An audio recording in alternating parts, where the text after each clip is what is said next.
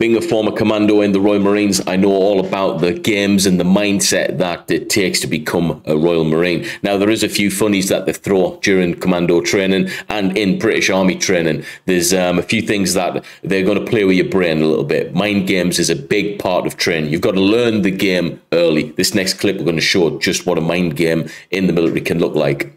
Missed. You are now behind enemy lines. All operations must stop now to come and get you fuckers out of here.